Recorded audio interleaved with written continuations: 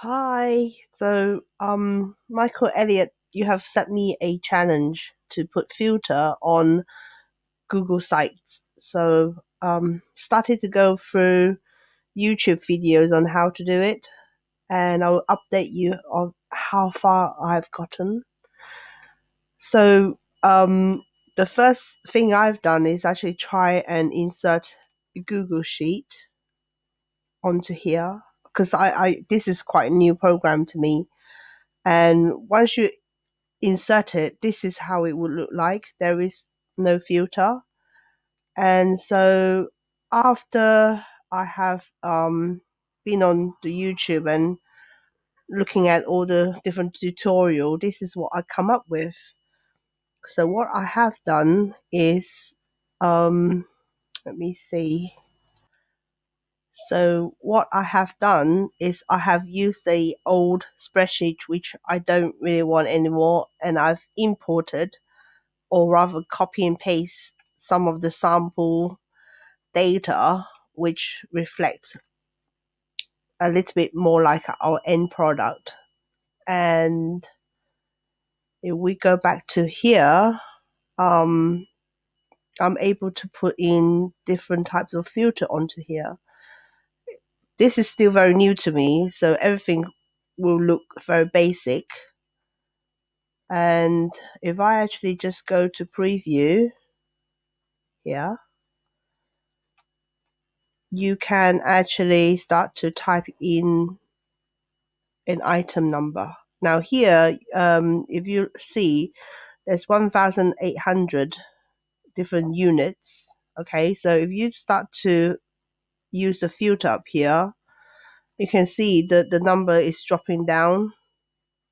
Yeah, that one is for the item number. Dissection is the same. Dissection is here. So if I actually put 865, yeah, the category have dropped down. Yep, delete this. And here there is a drop down, and you can actually pick what you want to select. So if it's new, here you can actually see all the new items. Okay, and then for brand action ready, there's 117 ready. So I'm just going to try and mix and match now. Okay, nope. Let me see if I can. Yeah, there's two. So you can actually mix and match the different criteria. And here is the item type. You can just choose freezer. And this is all the freezer. And you can actually have this as the price range.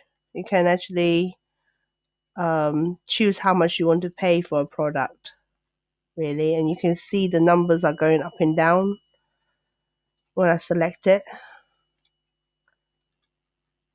Yeah. So I think I've successfully done what you asked me to do. But however, I'm actually at a very basic stage where this is still very new to me. Yeah. I think I've done well for 2 or 3 hours of research.